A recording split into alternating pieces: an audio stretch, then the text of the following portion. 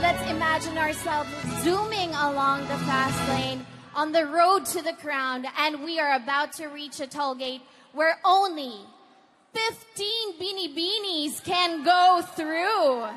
Ladies and gentlemen, we are now about to announce the top 15. I guess, again, handing us the envelope is Mr. Aris Malantic, partner of SGV and Company. Thank you, sir. Here it is. Who's going to make the top 15? Can we hear you, Araneta? Who are your bets for tonight?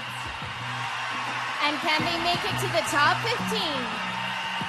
We'll find out right now in random order. The first Binibini to make the cut.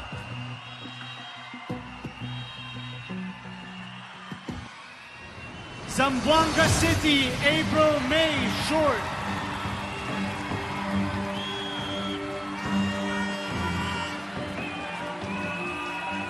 Donating school supplies to children. I don't have any organizations with me. I really love giving school supplies with my own resources. Even nung nag-work na ako with my own salary and bonus, yun talaga yung ginagamit ko. As a Binibining Pilipinas candidate, I would love to use this platform to broaden the scope of education and with the help of my friends and to support education. Congratulations! Dumaguete, Joanna Carla Saad.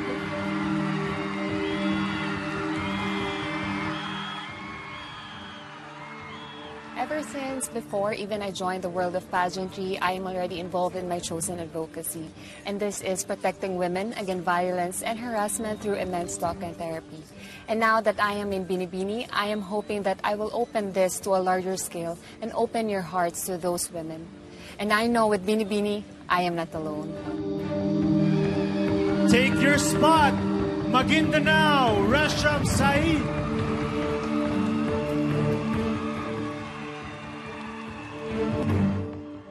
I'm half Filipino, half Pakistani, raised as a Filipino Muslim woman.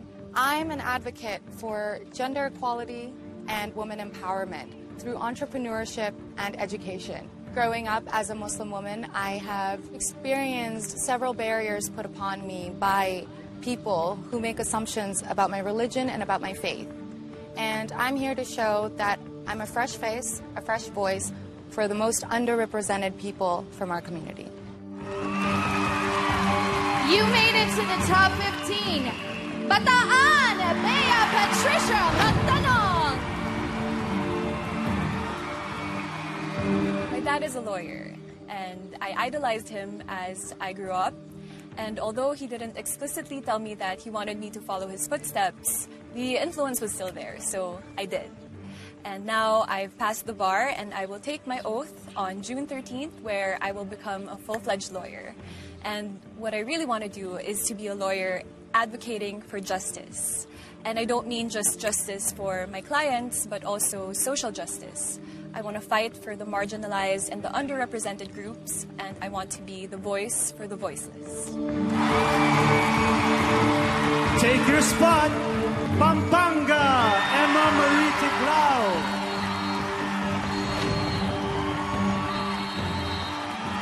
I'm a model and a host, and this journey is very important to me because it gives me a chance to voice out my advocacy on the plight of the less fortunate and abundant children. This charity, I've been doing this for 5 years. In Pampanga, I'm helping abandoned, impoverished, and less fortunate. The future of our country lies to these kids. They just need to be loved and encourage them to dream for a better life. Congratulations, Laguna, Loren May Bautista. I joined Binibining Pilipinas because I want to challenge myself and I want to empower myself too. And believe it or not, when I was younger, I used to be bullied because of my looks. And because of that, I want to prove myself that I am capable and I can do anything I want to. And I want to tell everybody that bullying is an issue that we should all be concerned about. because bullying is never okay. So join me in this journey to fight and to be the face of victory against bullying. Give it up for Cebu City, Samantha Law.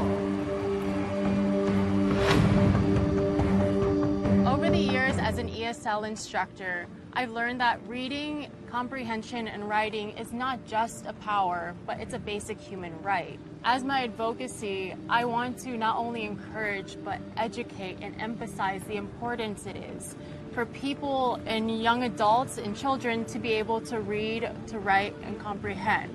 Because without it, people don't have the power or control over their life. They don't have the power to make choices in their everyday life, and I think that is so important for them. Congratulations, Malabon, Jessica Manasigan! So I was born and raised in Los Angeles, California, and I've been living in the Philippines for 4 years now. Back home in the States, I had an opportunity to venture out of my comfort zone, and the next thing you know, I was living in the Philippines. I'm very family-oriented, and before living out here, I knew nothing about living on my own or even how to take care of myself or pay for my own bills. So 4 years later, after many hardships and trials, I continued to keep pushing myself and my love for acting here. I guess you can say I appreciate the Philippines so much because it helped me grow into the independent woman that I am today. Congratulations also to Pasig City, Maria Andrea Abesamis.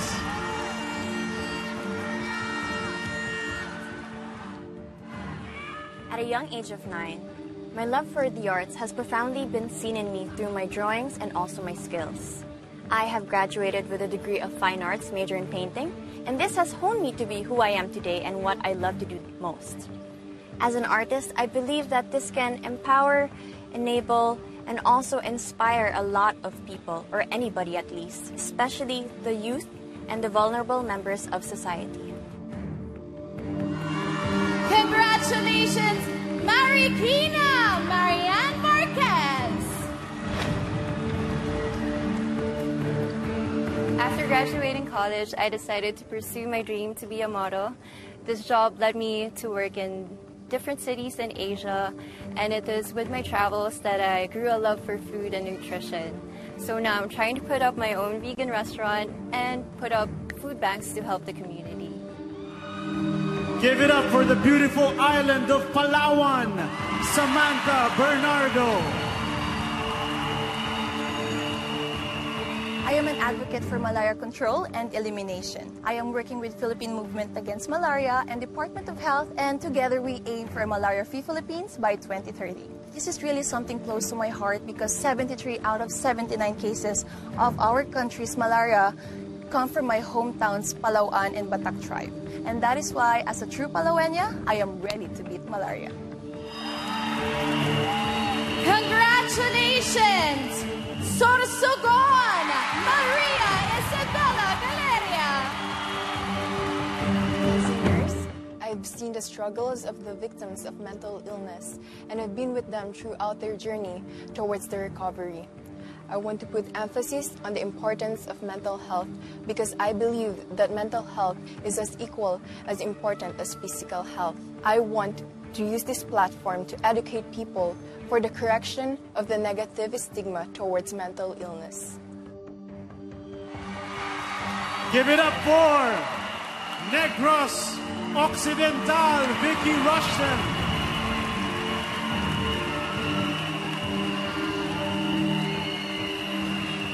Actress, I portray different roles, but my most favorite role is being a loving sister to my brother Kian, who has Down syndrome. People with Down syndrome deserve just as much love, respect, and acceptance as everyone else. I am more prepared this year. This time, it's not all about me. It is about my advocacy.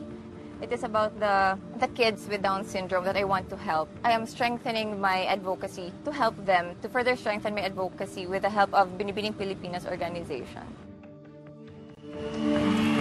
Take your spot, Talisay Cebu, Dazini Ganados.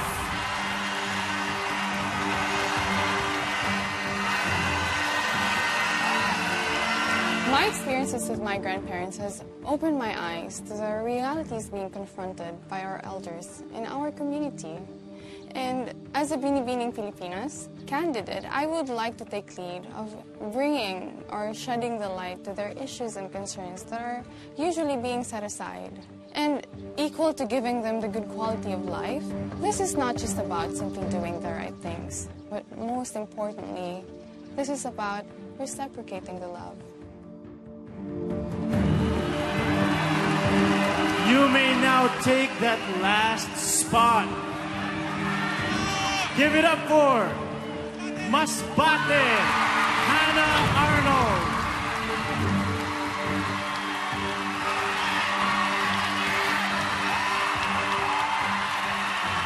I am a forensic science graduate and an online English teacher. I feel very blessed to have this degree, and I believe that every child deserves the same opportunity to have quality education.